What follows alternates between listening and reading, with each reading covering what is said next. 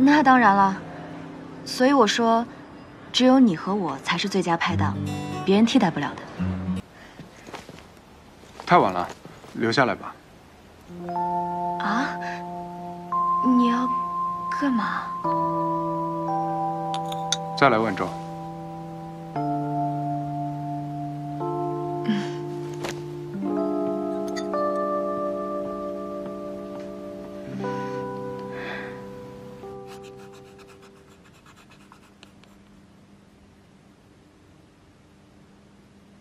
这算什么呀？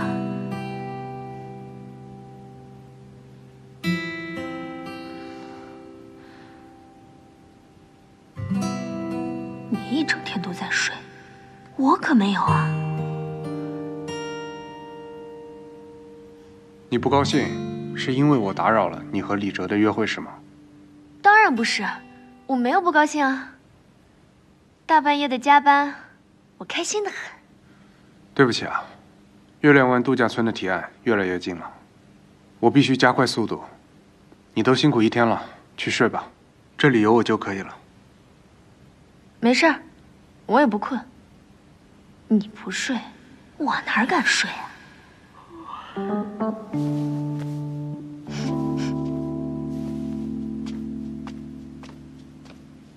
要不这样吧，我们玩个游戏，可以提提神。好啊。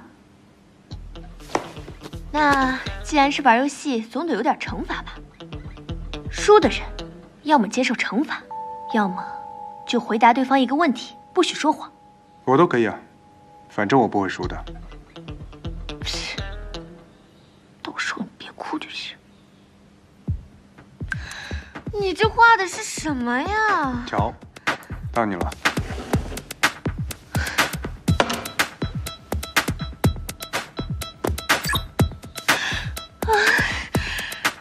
怎么我又错了？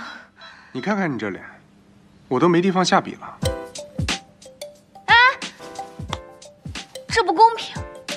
数学我本来就不擅长。那挑一个你擅长的，你说吧，玩什么？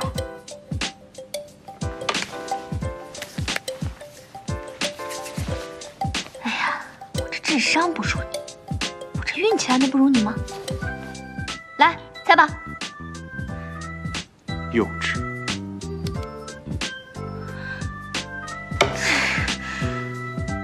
凭什么呀？我难道做了什么坏事吗？运气也这么差？这可不是运气啊，我是通过概率来计算的。别提算了，算得我脑仁疼。那还来吗？来啊，我一次都没赢过呢。再来，继续。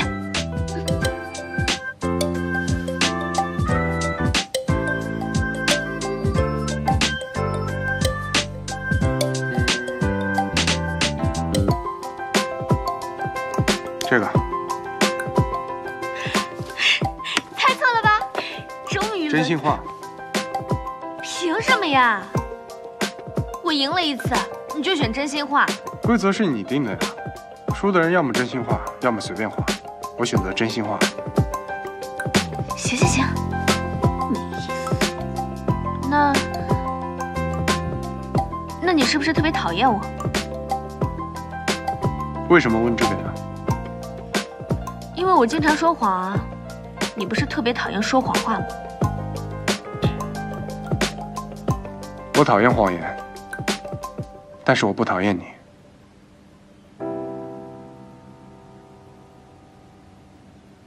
以前我觉得谎言就是谎言，不能被原谅。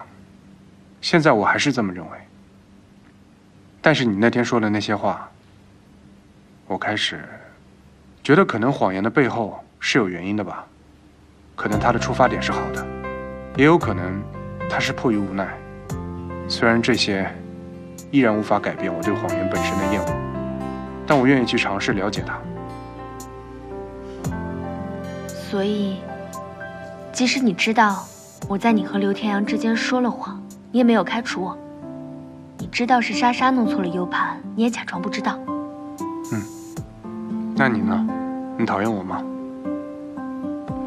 毕竟从你认识我之后，你的人生就没有发生过什么好事。失恋又失业，好好的面试也被我赶出去了。说实话，我一开始其实挺讨厌你的，觉得你这个人又自以为是，又不会说话，还最擅长把人惹毛。但是相处下来，觉得你这个别扭又欠打的性格其实还挺可爱的。最重要的是，你这个人其实挺善良的，只是不会表达，所以我也不讨厌你。许艺人呢？他怎么还没来？他请假了。请假？跟谁请假？跟我啊。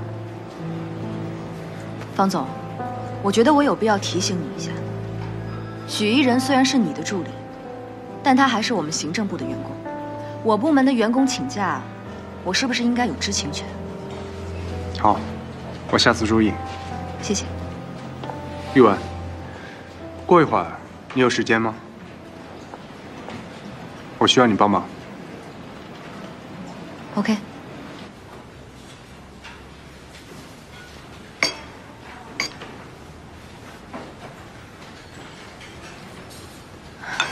张总，来尝尝这个巧克力。啊，谢谢何总。这家店除了咖啡以外，巧克力也特别好吃的。啊，谢谢。